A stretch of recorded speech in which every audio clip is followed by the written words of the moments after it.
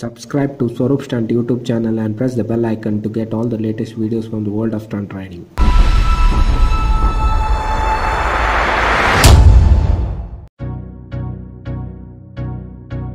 First you have to remove the engine oil filling cap. Today we are using Liqui Moly engine oil flush.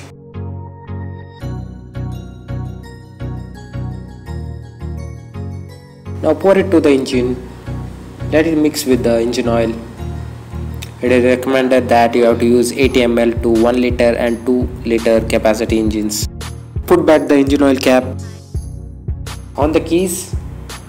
Now we have to start the ignition and set the timer of 10 minutes. Let the engine be on. Once it is done, turn off the keys. Time to get rid of the old dirty oil inside. Gently loosen the bolts. Remove the drain bolt. Let it drain completely. Take a cutting plier and remove the filter that is inside. You can see carbon deposits are sticking to this magnet. Don't skip the process of cleaning the filter. It has got lot of carbon deposits. Loosen the screws. You got to replace the new engine oil filter with the old one.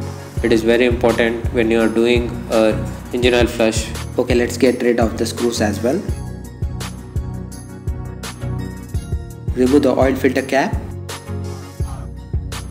Take a small magnet and stick it to the tool.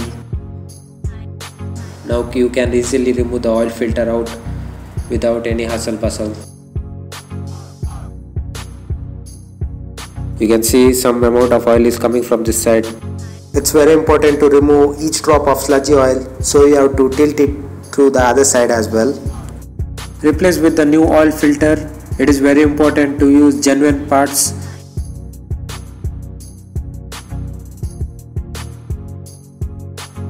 So this goes here. Put back the cap and put the screws as well. Now tighten it completely. Now put back the other filter as well.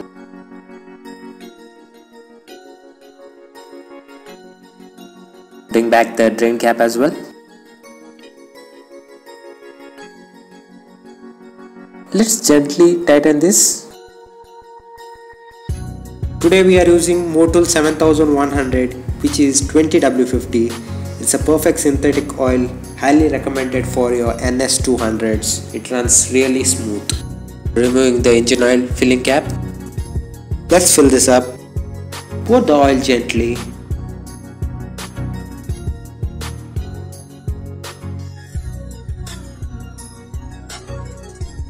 Now the entire process is completed.